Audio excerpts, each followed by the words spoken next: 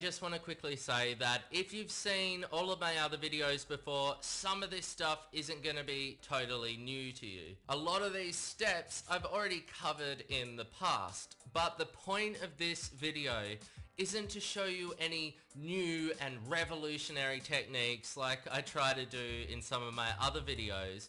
It's to show you that if you stick to the basics, if you use the strategies that I'm showing you, then you really can rank sites. You really can get them to make money online. It doesn't have to be rocket science. You don't have to use expensive tools. There's no magic tricks or wizardry going on here. I'm just keeping this shit simple. I'm just doing what works. So here is my 5-step strategy. Step 1, find a kick-ass niche. So basically, you just want to find a kick-ass niche or topic to make a site about. And to do this, we just need to use the Google Keyword Planner tool, which is just a free tool that Google provides that allows us to see how many times any word or phrase gets searched for in Google each month. So to access the tool, just head over to google.com/AdWords and then sign in or create an account if you haven't already got one. Then once you're logged in, you want to head over to Tools and Analysis, and then you want to click on Keyword Planner.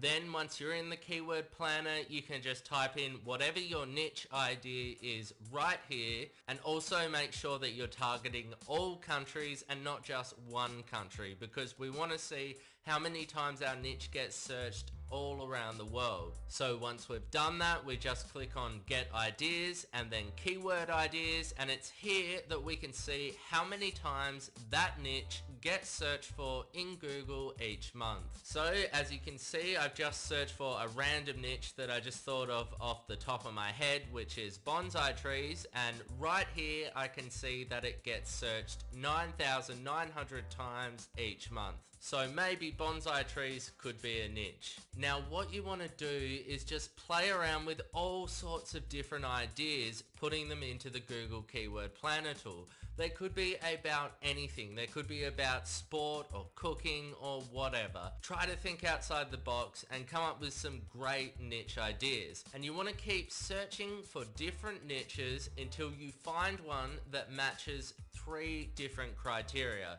And these criteria are: 1, we want our niche to be getting a decent amount of searches. So try to find a niche with at least 1,000 searches and no more than, say, 30,000 searches. So for example, if I have a niche idea which is netball drills, then I can type that in and I can see it gets 6,600 searches in Google each month, which is a pretty good sign. Furthermore, you also want to look for a niche that has a lot of related keywords that will be able to target down the track. So if you scroll down below this section, you can see a whole lot of other related keywords.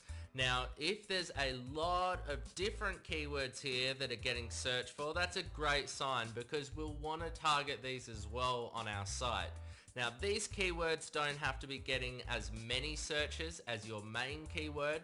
They could just be getting 100 or 200, but it's important that there are a good amount of related keywords for us to target. So with my netball drills example, I can see that netball drills for kids gets 880 searches a month. I can see that netball drills for beginners gets 320 searches a month. And I can see that there's a whole bunch of other keywords here too that I can target. So this is also a really good sign, and so far netball drills is looking pretty good. Now the second criteria that we want to look for in our niche is a niche where when we search for it in Google, good and related ads pop up in the ads section. And this is because these are generally the same ads that will turn up on your site. So if they're good and targeted, lots of people are going to click on them and they're going to be worth quite a bit per click. So for example, if I was to search for Jennifer Aniston photos, I can see there's no ads here about Jennifer Aniston photos. So even though it might be easy for me to set up a site about Jennifer Aniston photos and to rank for it and to get traffic to that site, the ads that will show up when I put AdSense on my site aren't likely to be very targeted at all. And furthermore, even when someone did click on my AdSense ads on a site like that, it's unlikely it would be worth more than a few cents a click. However, if I was to search for netball drills in Google, I can see that there are actually ads about netball drills showing up. Now this again is a really good sign that netball drills would be a great niche, because these sort of ads will be likely to show up on my site, and you could imagine that if someone came to my site about netball drills, so they're looking for netball drills, and they saw this ad here, there's a high chance that they're going to click on it. Now the third criteria that we want to look for is a niche that has as little competition in the search engines as possible. So do a search in Google for your niche and take a look at the competition that's on that page. Are there pages after pages after pages of high authority sites targeting your exact niche with thousands of fans on Facebook and slick looking websites? Or are there just a few really crappy low quality sites on there, maybe some Pinterest accounts or Facebook accounts showing up? Or even better, are there sites that don't even have your keyword in their titles and descriptions? So they're not even really going after your niche, they just happen to be ranking for it. If it's the latter, then that's a very good sign. The fewer sites there are on that first page targeting your exact niche, the better. Also check out how many results are turning up. If there's only 1 or 2 million, or even better, less than 1 million results, then that's a pretty good sign. But if there's hundreds of millions of results, that's not such a good sign. And if you search for a lot of different niche ideas, eventually you will come across one where you're like, hey, a lot of these sites on the first page aren't even targeting my keyword, and those are the niches you want to look for. So if I go back to my netball drills example and then search for that in Google, I can see that it has less than 1 million results, which is really not a lot. But on top of that, a lot of these sites are really low quality, outdated sites that you can tell don't really know what they're doing. So they're probably going to be quite easy to beat. Even better is the fact that they have this Pinterest account turning up on page 1. That's not a high authority site that's trying to rank for netball drills deliberately. It's just that this niche is so low in competition that some random person's Pinterest account that happened to have some netball drills on it managed to rank on page 1 for it. Hell, some of these sites don't even have the actual words netball drills in the titles. All of these add up to very low competition. Furthermore, if I look at the related keywords for netball drills in the Google Keyword Planner tool and look at the competition for those keywords, the competition is low as shit. If I search for netball drills for kids, not one of them except for this site right here is actually including the words netball drills for kids in their title. So in terms of competition, netball drills is a great niche, and it actually matches all 3 criteria. So really take your time and play around with a lot of different ideas and niches until you really find a good niche that matches all 3 of these criteria. You want a niche that gets a decent number of searches. You want one where good ads are showing up in Google when you search for that in Google. And you want a niche with low competition. Then once you've found your perfect niche, you can move on to the next step. Step 2, set up a site about your chosen niche. Now, I've already got a video where I show you how to quickly and easily set up sites in under 10 minutes, which you can watch right here. So I'm not going to go over the whole thing again in this video, but basically just head over to Namecheap.com and pick yourself up a domain name, which will cost you around $10 a year. So for example, I might register Awesome netballdrills.com. Then you just want to get yourself a hosting account. I recommend hostgator.com because they're cheap at around $10 a month and they're really reliable. I recommend getting the baby plan because it allows you to set up as many sites as you want on the one account. And also, if you use the HostGator coupon way cheap when signing up for your hosting account, you can get your first month for just 1 cent. Then once you've got those two things, you just want to use the Fantastico feature that comes with HostGator, which will allow you to set up a kick-ass WordPress website in a few clicks. Again, if you've never set up a website before, you can click right here to watch a video where I'll walk you through the process, but it's really not that hard. Then once your WordPress site is all set up, you just want to install a cool theme, and you also want to head over to the plugin section and search for a plugin called WordPress SEO by Yoast, and you want to install and activate that too, because this plugin will help us to better optimize our blog for the search engines, which I'll show you how to do in the next step. So once you've set up your site, it should look roughly something like this. This is just an example I set up to target netball drills, and it took me all of about 15 minutes. Step 3. Start making posts from your WordPress blog that targets your keywords. So remember the related keywords from the Google Keyword Planner that I said would need later? Well, we need them now. So go back to the Keyword Planner tool and write down a list of all of these related keywords. Then once you've got your list, it's time to make your first post. So pick one of these keywords to make your first post about. In this case, I'm going to choose netball drills for kids. Then you want to write at least 500 words of unique content about that subject. And when I say unique content, I mean content you wrote yourself and not just some shit you've copied and pasted off another site. Google will look and they can tell if you copy and paste your content from other places, and if you do it that way, they're not going to rank you well in the search engines. Sure, you can search for other articles about that topic to get information and inspiration, but rewrite your articles. Don't just copy and paste them. So here's the one I wrote about netball drills for kids. Then once you've got your text in place, you want to add a nice big image to that post that's related to your content. You can find copyright-free images that you can use over at sxc.hu, or really cheap ones that you can use for just a couple of bucks each over at photod.org. Finally, you'll see a section below your post area if you've installed the WordPress SEO by Yoast plugin like I mentioned before, where you'll be able to customize the way that post will look in Google. So make sure that you write a kick-ass title that's not only eye-catching but that also includes your keywords in them. So here's my finished result.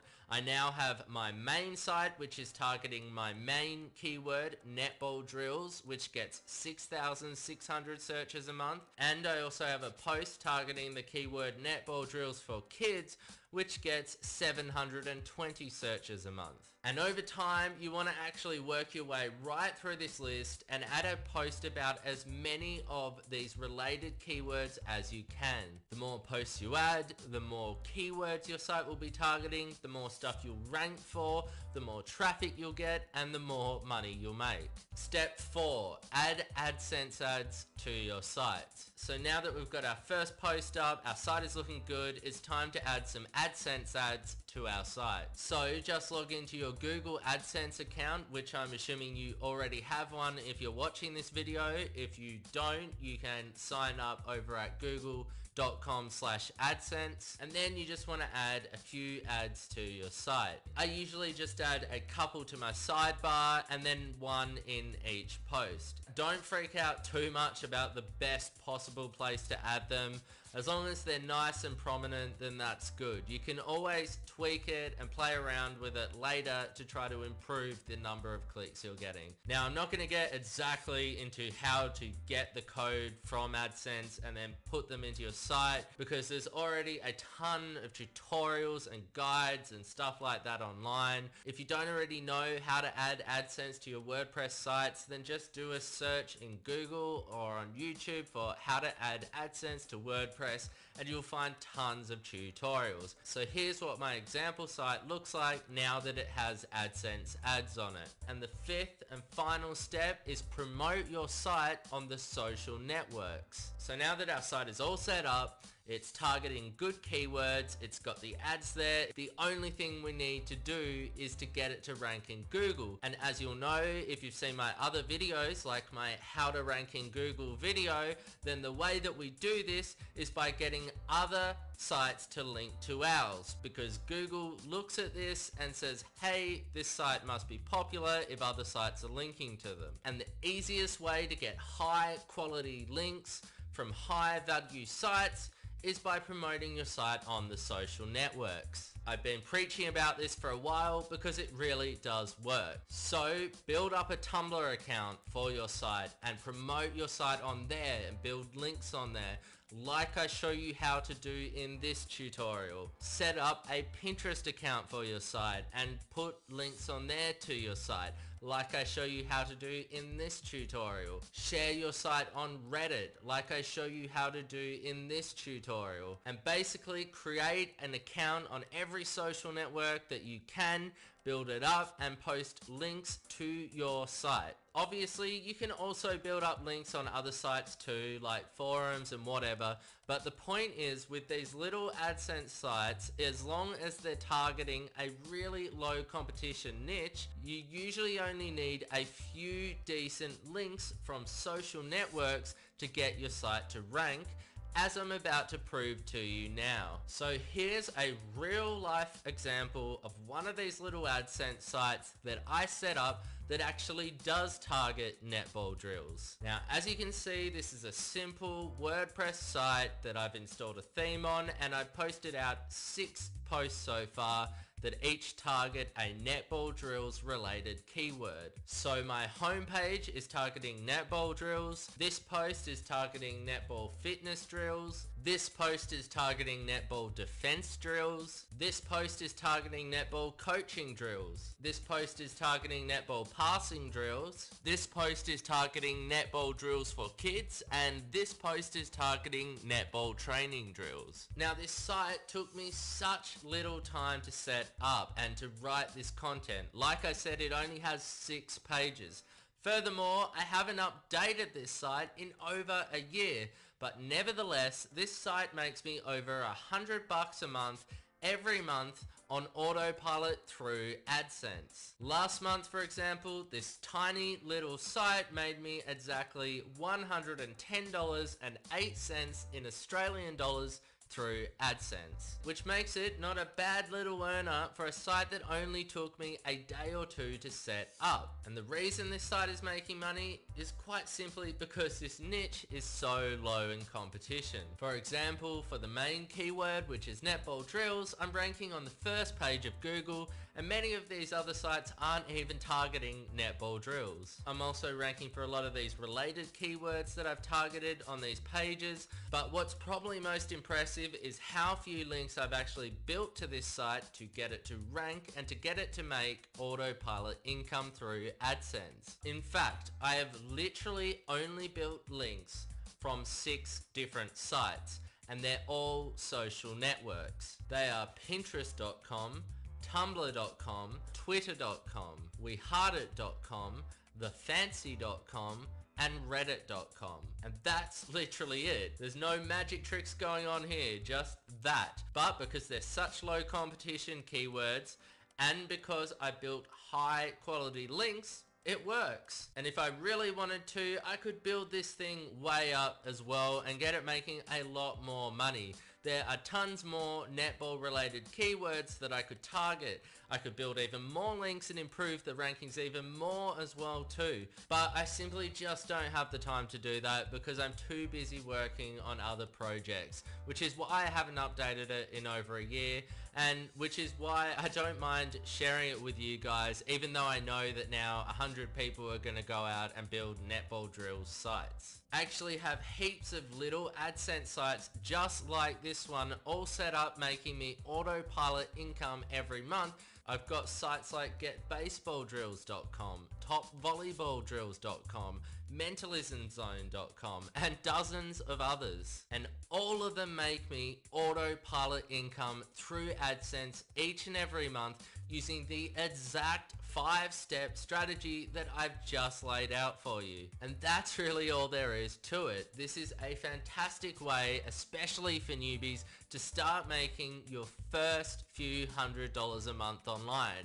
Or if you put in enough time and effort, your first few $1,000s a month online. Now, if you're thinking that this all sounds pretty cool, but you really are totally new to this stuff, so you need me to fill in a few more blanks, then you can click here to get my free crash course for newbies. In it, I show you exactly step by step how I build up profitable niche sites and how you can do it too. Or if you already know the basics but you want something a little bit more advanced, then you can click here to check out how I'm using social profiles to dominate the search engines for even extremely competitive keywords. I guarantee it's like nothing you've ever seen before. It takes the hard work out of SEO by getting other people to do the link building for you. Anyway, that's all from me today. Don't forget, if you haven't already, you can subscribe to my channel right here for more no hype, no BS videos about how money is really made online. Until next time, peace out and stay awesome.